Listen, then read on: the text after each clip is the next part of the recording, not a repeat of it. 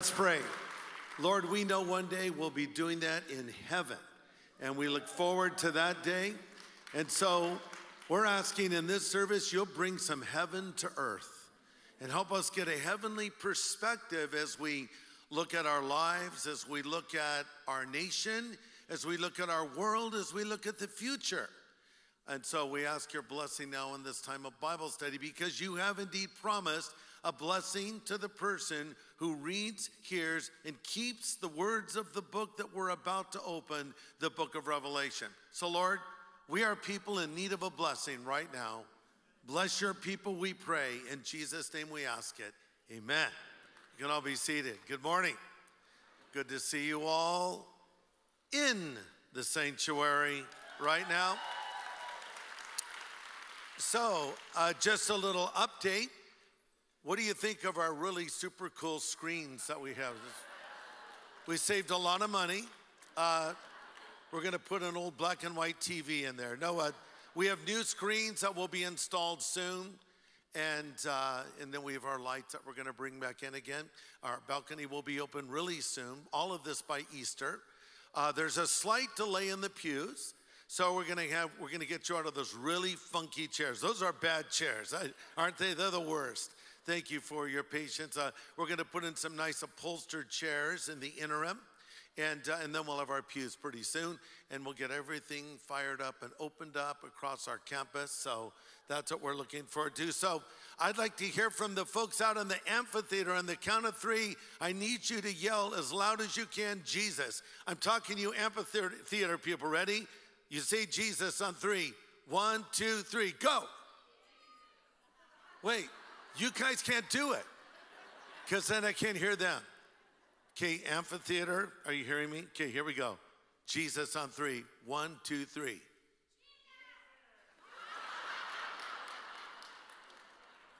Forget it. Okay, I didn't hear them. Did you hear them? Okay, I must be going deaf. I don't know what's going on. Hey, of course, Easter is coming. We have some flyers for you as you leave. Today, they come in packets of 5.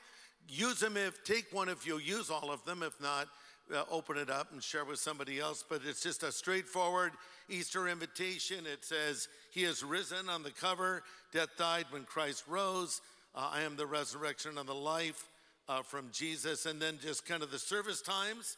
And basically, Palm Sunday, we're going to obviously have our services. And next Sunday, which is Palm Sunday, we're going to be joined by our special friend, Phil Wickham. It's going to be awesome. And we're going to hear a message from Pastor Jonathan Laurie. That's next Sunday, Palm Sunday. And of course, tomorrow is Jonathan's birthday. Was that a way to get presents telling us all that? Okay. Good Friday, of course, we'll have services. They're going to be at 12 in the afternoon, 7 p.m. at both Harvest and Riverside and Harvest Orange County. And Easter Sunday, we're going to have an early service at 8 o'clock in the morning, and then 6 a.m., 8 a.m., 10 a.m., and 12 p.m. So we're adding a service for Easter. Grab these as you leave. And, these are to give out, to invite people to come and join you to church. I want to welcome Harvest Orange County right now, and also Harvest Kumalani on the island of Maui. Let's welcome them with some applause. It's our extended church. Glad you're all with us. Let's turn in our Bibles now to Revelation chapter 11. We're going to look at Revelation 11 and 12, and the title of my message is How to Overcome the Devil. Well, spring is officially here, and I like that. I like to get all that daylight back. I wish we could just do away with daylight savings time here in California, but still, when we get to spring forward, though I lose an hour of sleep, I love having daylight going on longer. And that means summer is coming. So some of us might be thinking a little bit about our summer vacation. Hopefully it'll be better than last summer, and we'll have more freedom to get out and about, and we're maybe thinking about where we might go, maybe someplace warm. Wouldn't it be nice if the devil took a vacation? Wouldn't it be nice if Satan took summer off and went someplace really warm like hell? Reminds me of a story I've shared with you before of of a man in Chicago, a businessman who was going to go on vacation with his wife to Florida, but he was going to leave a day before. So he flew and landed in Florida, and he texted his wife. But here's the problem. His wife just changed her phone number. So when he texted her, the text did not go to his wife, but instead it went to an elderly pastor's widow. The pastor had just died, and her family was gathered in the home, and her phone lit up, and she got a text from her husband, which wasn't her husband at all, it was this other guy, but it was from her husband. She read it, shrieked, and fainted. And the family came rushing in to see what happened. They picked up her phone, and this was the message she got. Dearest wife, just landed yesterday. Looking forward to your arrival tomorrow. P.S. It sure is hot down here. Yeah. How many of you have heard that before? Okay, what do you want, a medal? Okay. I changed it a little. I don't know if you noticed it, I changed it. It used to be an email, now it's a text.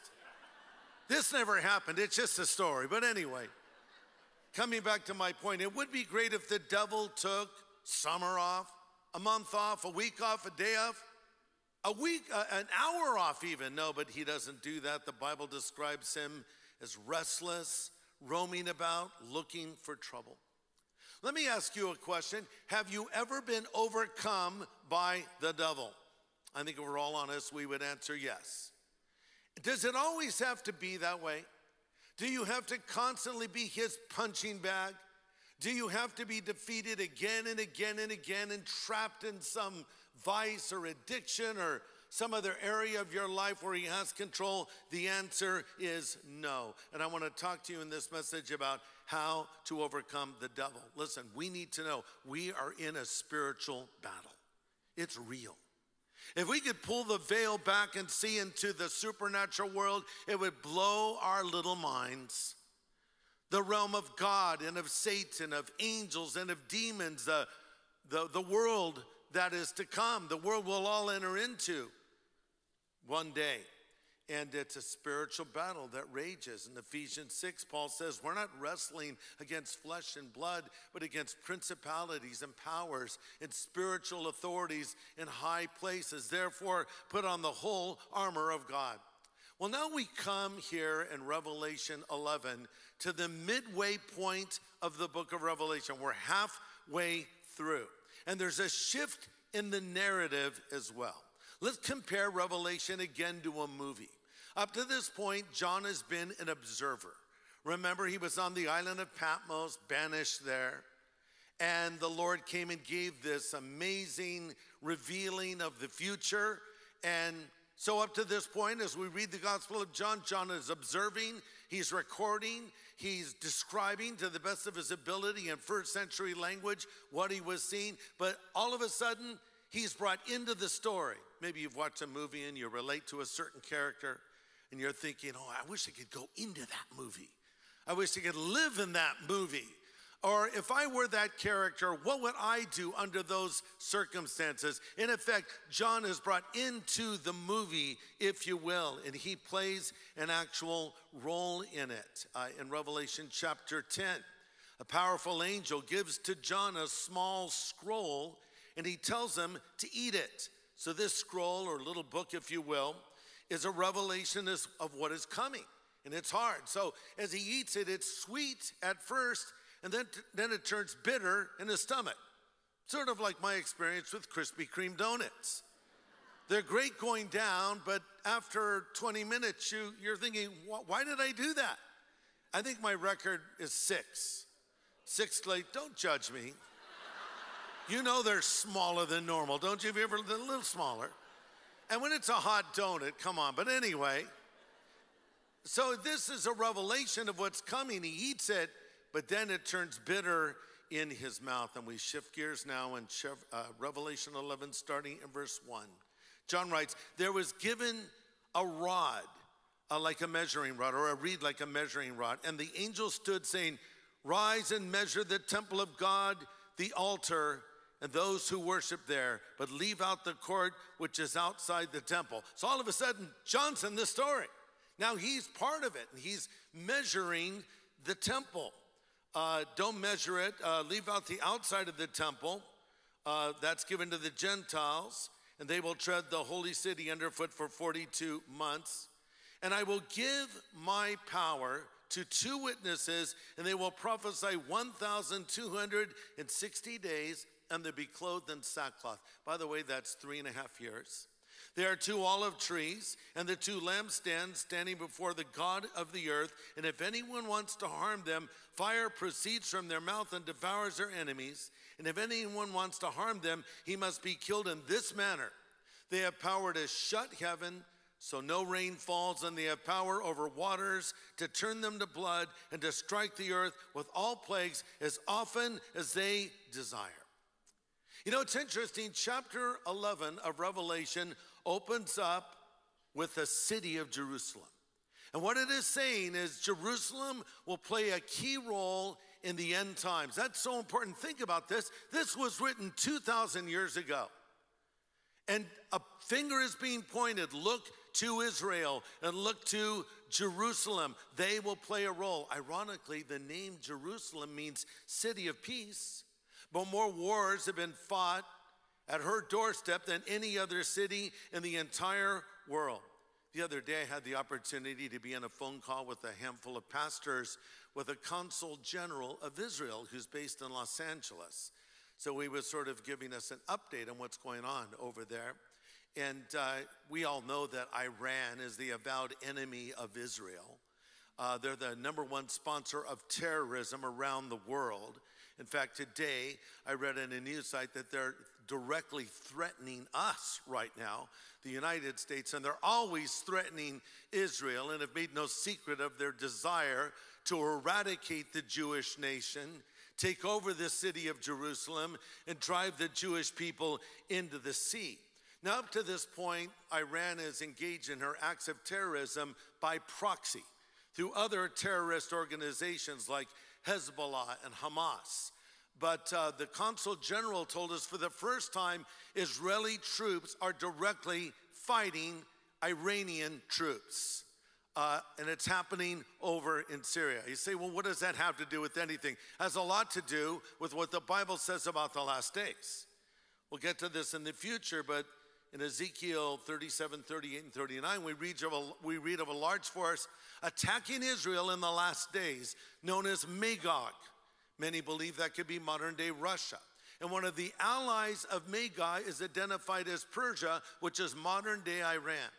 So we know one of the signs of the end times will be hostility from Iran toward Israel. And so we look at this situation here that's happening, and it just continues to escalate.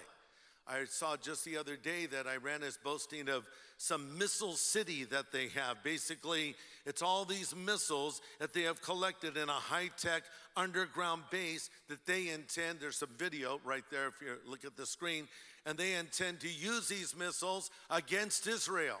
So they're making no secret about what their real desires. But it's fascinating how the name of Jerusalem keeps coming up again and again in Scripture as a super sign of the end times. Zechariah 12:3 says, on that day when all the nations of the earth are gathered against her, God says, I will make Jerusalem an immovable rock for all nations. All who try to move it will injure themselves. But there's some things that have to happen there in Jerusalem for these events to unfold. Number one, Jerusalem must be in Jewish hands, and it is. Of course, May 14th, 1948, Israel became a nation. But they did not have control of Jerusalem. That actually happened in the Six-Day War in 1967. So for the first time, Jerusalem was under the control of the Jewish nation again. So that's been fulfilled. But then number two, as we're reading here, the third temple must be rebuilt. There's been 2 Jewish temples. First, the Temple of Solomon, then what we sometimes call Herod's temple, that was taken down stone by stone, exactly as Jesus predicted it would be. But the third temple has not been built. But that's actually something the Antichrist is going to do. So any movement toward the rebuilding of a third temple is of interest to the prophecy student. And something significant is going to happen when that third temple is rebuilt. by the Antichrist. Something called the abomination of desolation is going to take place. And in Matthew 24, Jesus said, when you see the abomination of desolation spoken of by Daniel the prophet, then it says, let the reader understand. That's fascinating because, as I've said to you before, we need to understand Bible prophecy. It's not God's desire to conceal, but to reveal. So there's a little footnote. When you see the abomination of desolation, understand what this means. Jesus goes on to say, when you see the abomination of desolation, let those that are in Judea flee to the mountains and pray that your flight was not on Sabbath day, for then there will be great tribulation, such as not happened since the beginning of time, nor ever shall be. So Antichrist emerges on the scene as a good guy. He appears as a good guy. Remember the four horsemen of the apocalypse? The first rider, the Antichrist, is on a white horse. He's an imitation Jesus. Remember, the prefix anti doesn't just mean against, it means instead of. Some will hail him as the very Messiah. He'll bring peace. He'll bring economic solutions. He'll rebuild the temple for the Jewish people, and everyone will be so happy. You know, they'll all be singing like in the Lego movie. Everything is awesome, right? Not so.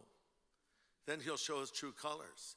At the halfway mark of the tribulation that lasts for 7 years, Antichrist will show his true colors when he commits or does the abomination of desolation. You say, but what is that? It's when he erects an image of himself in the temple and demands that people worship it.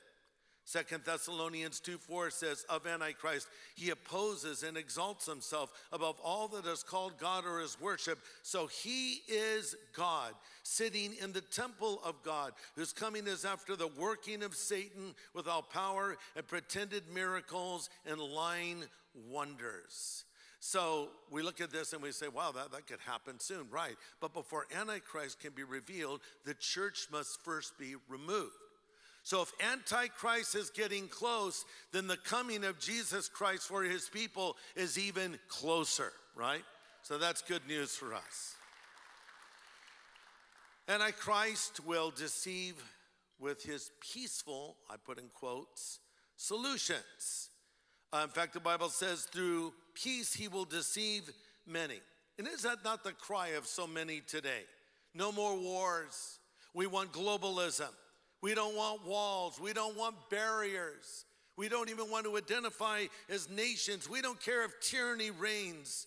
We don't care if we lose our freedom or liberty. We just want peace, man.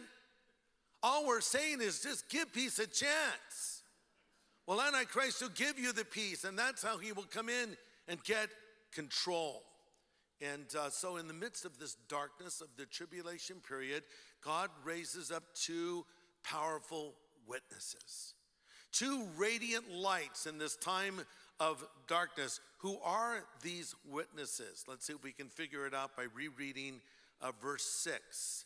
They have power to shut heaven, so no rain falls in the days of their prophecy. They have power over waters to turn them to blood and strike the earth with all plagues as often as they desire. I have to admit, that would be a pretty cool superpower, to strike someone with a plague when you wanted to. Someone cuts you off on the freeway, you're like, I'm plaguing you right now. May your car be filled with frogs.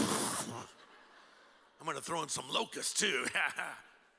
Turn your bottle of water to blood. Whoa! Of course, they don't do that in a vindictive way, but who are these witnesses? Well, two people come to mind, Moses and Elijah. Moses, of course, touched his staff to the Nile River and it turned to blood. Moses demanded the release of the Jewish people, and the Pharaoh resisted, and a series of plagues came upon Egypt. So I believe one of these witnesses will be Moses brought back again. But Greg, when people die, they're dead. Yeah, but you know, God can do what he wants. Though it's true that it's appointed unto a man once to die, it appears that God is bringing Moses back for a final performance. And then we also have, I think, Elijah. He's a prophet that is identified as stopping the rain. Remember, he went into King Ahab and said, it will not rain, but according to my word, and calling fire down from heaven. Up on Mount Carmel, he faced off with the prophets of Baal, and and he prayed, and fire came from heaven. He also called fire on people that bothered him. There's a story of a time when a new king replaced Ahab, and he fell out of his bed and was injured horribly, and sent his representatives to go to the false temples and ask Baal for some wisdom and direction. And as these guys are on their way, they run into this interesting character, and he says, "What, is there not a God in Israel that you have to go to seek counsel from Baal?" So they go back to the king and said, we're going to find out what was happening from Baal, but we ran into this guy. The king said, "What did he look like?" "He was kind of hairy." "It's Elijah." So the king sends a captain with a group of 50 soldiers to arrest Elijah, who's on a little hilltop. And they walk up to him, "Hey, man of God, the king says come down from there right now." Elijah says, "If I'm a man of God, let fire come from heaven and consume you and your 50. Well, he was a man of God. Torched.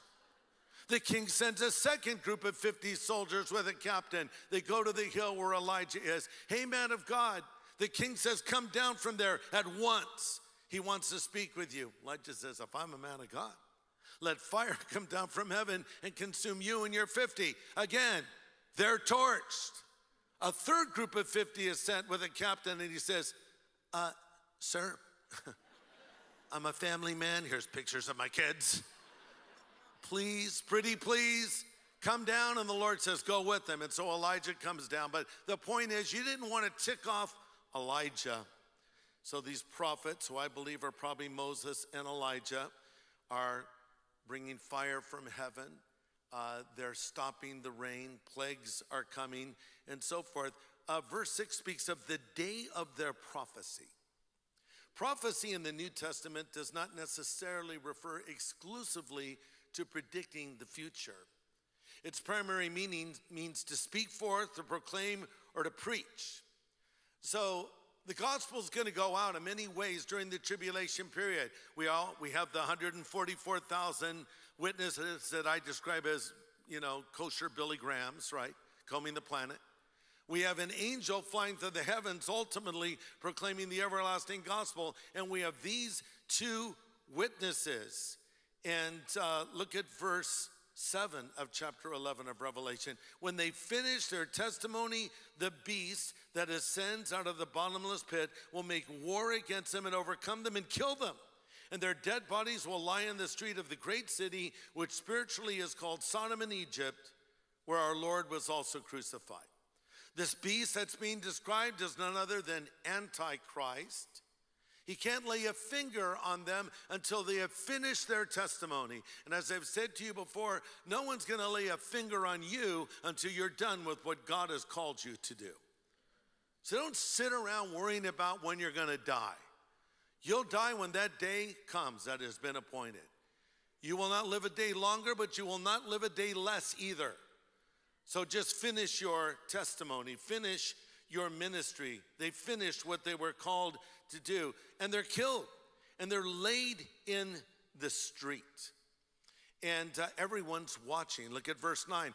"Then those from the peoples, tribes, tongues, and nations will see their dead bodies 3.5 days and will not allow their dead bodies to be put in the grave." So Antichrist not only kills them, he was allowed to do that, but he wants to desecrate their bodies. Now, I have a bunch of commentaries and many on the book of Revelation, and I was reading one commentary written over 100 years ago.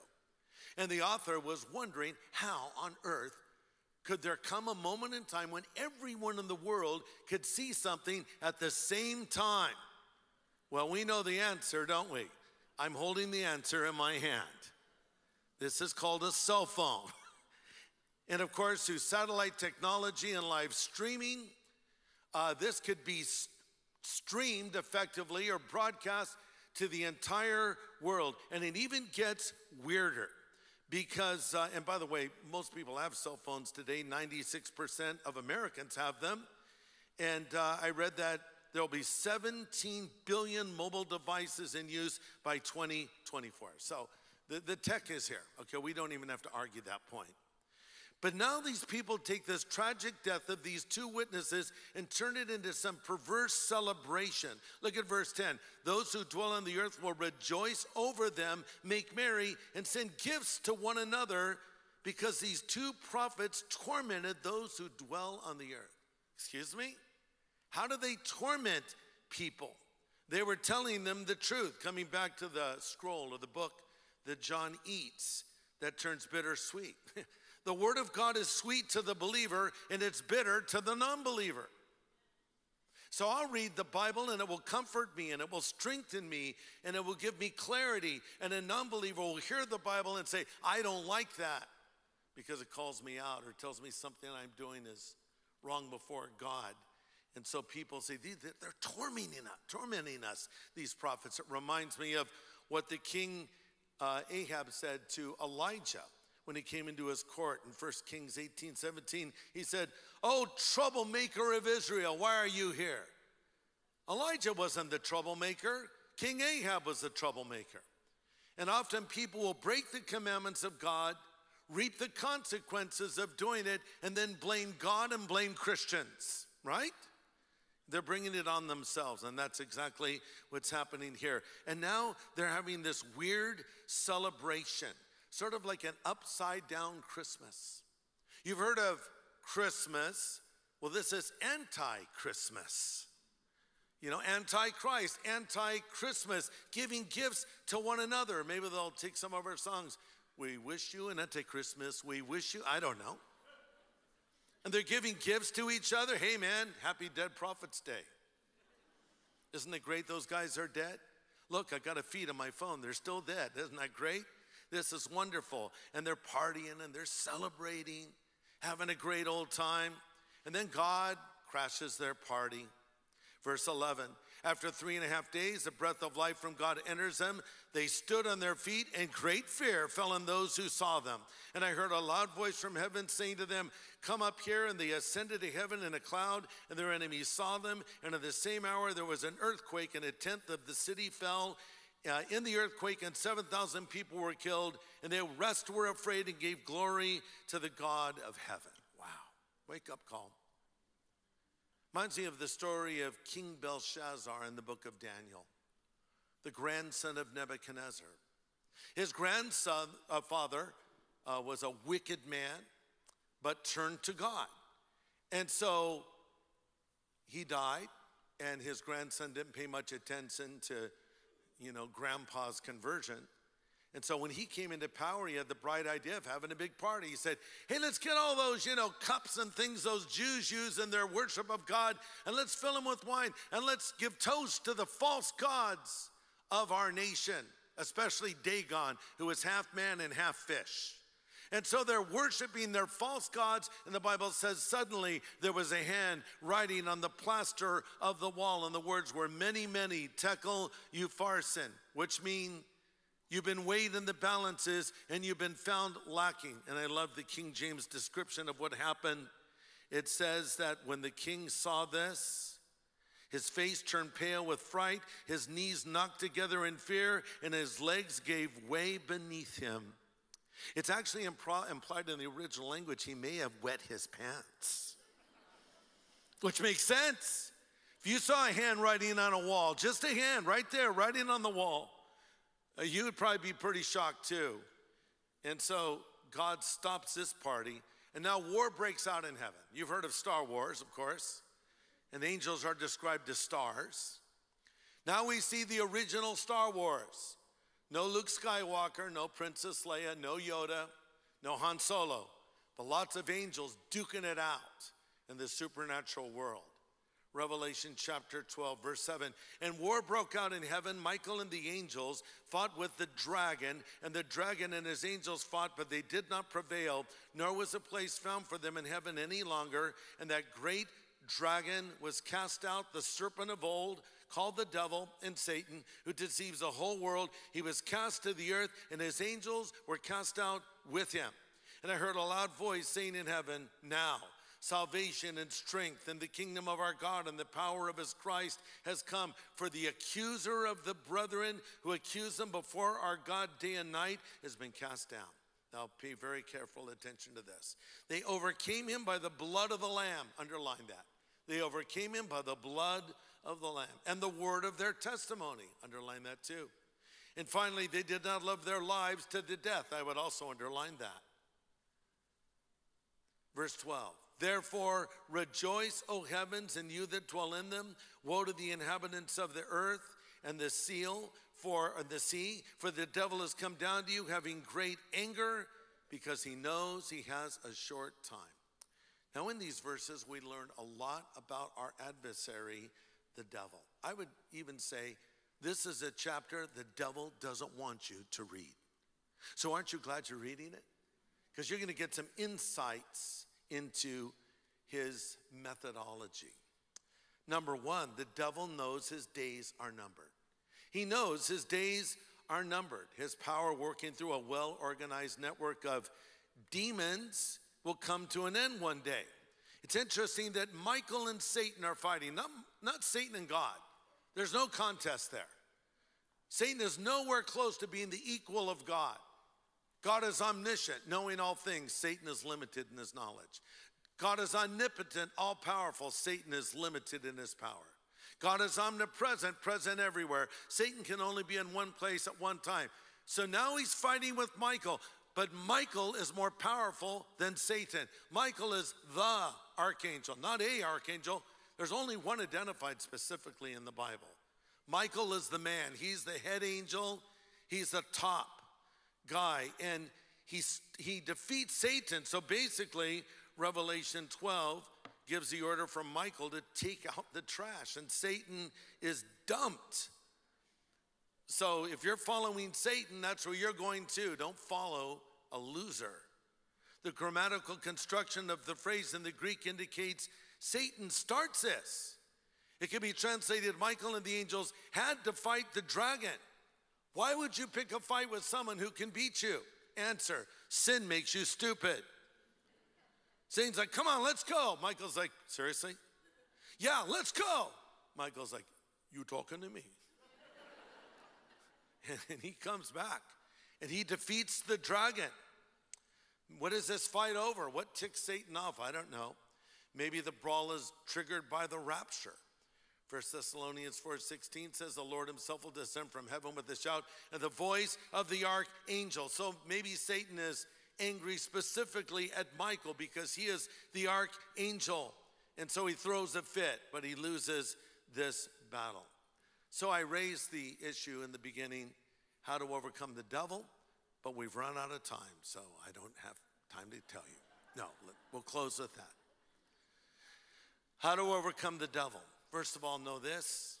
Point number 2, the devil does not want you to know that he attacks with accusation. He attacks with accusation. Verse 10, the accuser of the brethren who accused them before God day and night has been cast down. Look, the devil is no fool. Here's how he brings people down. He entices you. He lures you in. Go ahead, try it, take a bite. No one will ever know. It'll be fun. Play now, pay later. Maybe never pay. Go for it. So you do it. You give in. And then the moment you give in to that sin, he comes back as the accuser. You miserable hypocrite. Do you think God will hear your prayers? Don't even think of approaching God. See, before we sin, when he's tempting us, he'll tell us we can get away with it, but after we sin, he shouts, you'll never get away with it. Now, here's what we need to understand.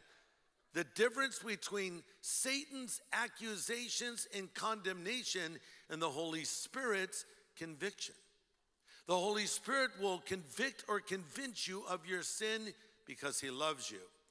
John 16:8 says, Jesus speaking, when he comes, speaking of the Spirit, he will convince the world of its sin and of God's righteousness and of the coming judgment. So if you do something wrong and you feel a sense of guilt and shame and realize you've sinned, that's not a bad thing. That's a good thing. And what you should do now is turn to the Lord, repent of your sin, and ask him to forgive you. And he will. But if you are driven to despair and hopelessness and feel like walking away from God and never opening your Bible again or never showing up in church again, you're listening to the wrong voice. Listen, God's Holy Spirit will convict you through the Word of God to bring you back into fellowship with your Father. Satan will accuse you and use your sins in a hateful way to drive you from the Father. So how do we overcome the devil? The answer is in verse 11. They overcame him by the blood of the Lamb, by the word of their testimony, and they did not love their lives to the death. How do we overcome the devil? They overcame him by the blood of the Lamb. So we may feel as though we can approach God. We'll say, well, I'm not worthy. I'm not worthy to pray. I'm not worthy to read the Bible. I'm not worthy to share the gospel. I'm not worthy to go to church. Newsflash, you are never even on your best day even close to being worthy. So let's just drop the worthy. You're not worthy, never will be worthy. It just isn't going to be that way. You have to know you're a sinner, and the only way you can ever approach God is through the shed blood of Jesus Christ. It's not based on what you do for God. It's based on what God has done for you. Right? That's it. It's always going to be that way. We think, well, I failed. God's mad at me. Correction, God is not mad at you. God is mad about you. God loves you. God welcomes you. God longs to hear from you. After Adam's sin, what do we see happening in the Garden of Eden? We hear the Father calling out, Adam, where are you? Did God say that because he didn't know where Adam was? No, he knew where Adam was. He called out to him because he longed for Adam. He wanted to talk to Adam. He loved Adam, and he loves you. And the story of the prodigal son that Jesus told, showing us what God is like, we have the Father running to his wayward son who has gone astray and welcoming him. That's how God feels toward you. So we overcome him by the blood of the Lamb. Hebrews 10:19 says, dear friends, we can boldly enter into heaven's most holy place because of the blood of Jesus. This is the new life-giving way that Christ has opened up for us through the sacred curtain by means of his death for us. It's through the blood of the Lamb I can approach him. Ephesians 2:13 says, you who were sometimes afar off have been made near by your good works. Does it say that? No. It says, you who were sometimes afar off have been made near by the blood of Christ. 1 John tells us if we walk in the light as he is in the light, we have fellowship one with another, and the blood of Jesus Christ cleanses us from all sin. So you've got to apply the blood.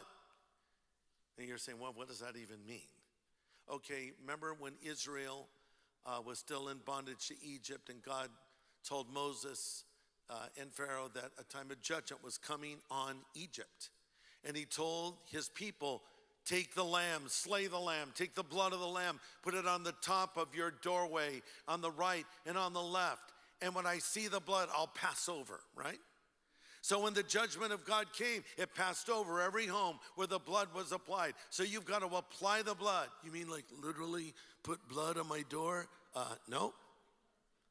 What I mean is apply the blood. Oh, I'm feeling guilty. I can't approach God. Apply the blood. Lord, I have access to you right now, and I'm not going to let the father of lies keep me from you. I approach you now through the blood of the Lamb. You've done something you're ashamed of, something you wish you had never done. Apply the blood of the Lamb. Lord, I know this was wrong. I'm sorry I did it. But I know you've forgiven me, and I accept your forgiveness. There, you just applied the blood of the Lamb. They overcame him by the blood of the Lamb. Number two, point number 4, they overcame him by the word of their testimony. The word of their testimony. You know, when a believer is walking in fellowship with God, they will want to tell others. And the way you gain ground in the Christian life is through evangelism. See, the best defense is a good offense. You know, so when you go into a work site and you're the new guy or new girl, and somehow you let people know you're a Christian, not in a weird religious way, I'm a Christian. No. It just comes out. You know, they see the Bible on your desk.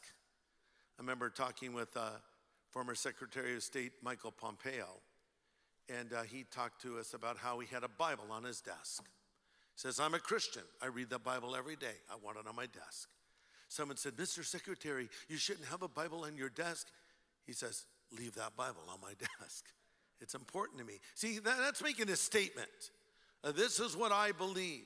Or maybe you pray and ask God's blessing before you have a meal, or there's something else. You kind of mark it like, yes, I'm a Christian. Now you know you're being watched, but in a way, it's almost making yourself accountable.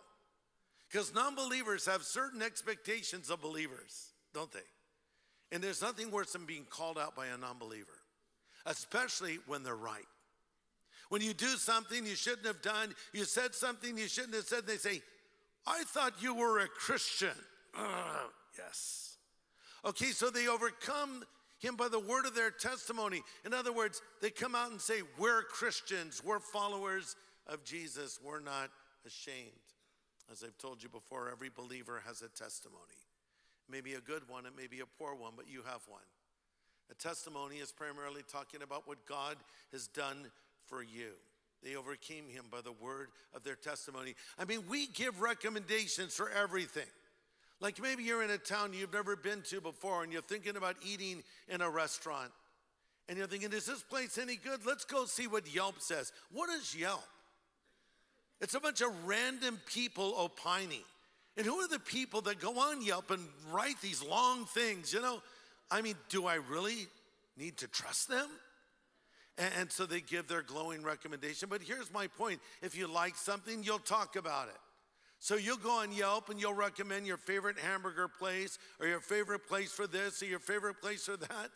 So you're telling me you'll talk about burgers, but you won't talk about Jesus?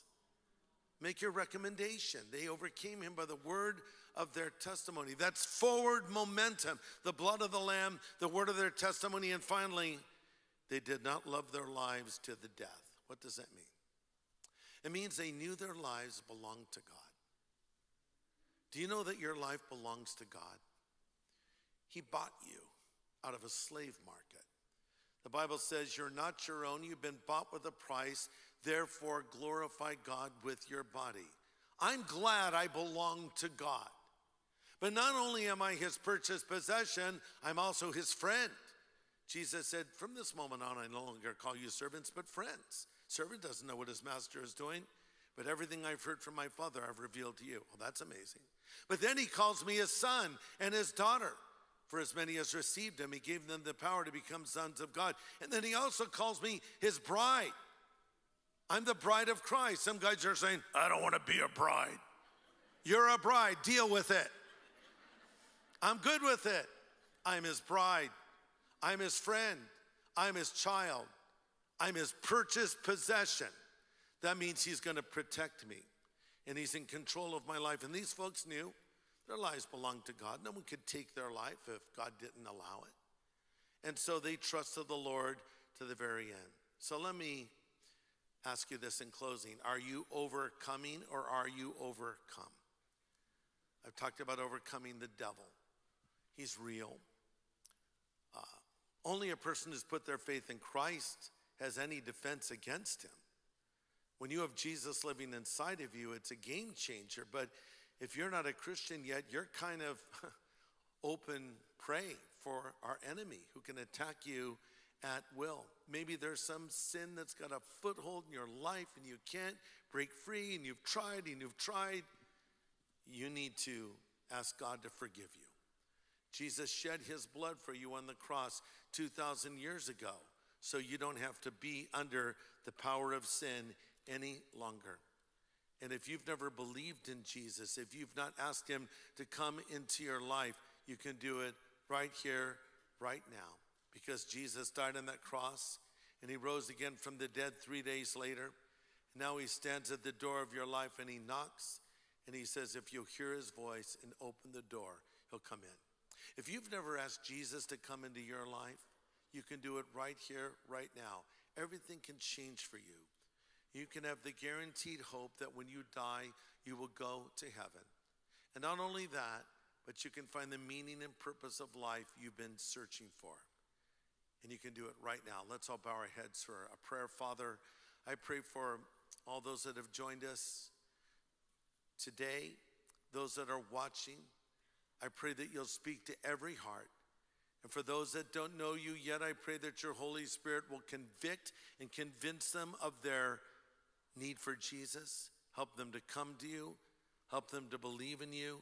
Help them to receive your forgiveness right here, right now. Now, while our heads are bowed and our eyes are closed and we're praying, if you would like Jesus Christ to come into your life, if you would like him to forgive you of your sin, if you would like to go to heaven when you die, you can just pray this prayer with me wherever you are. Just pray these words. You can pray them out loud if you like.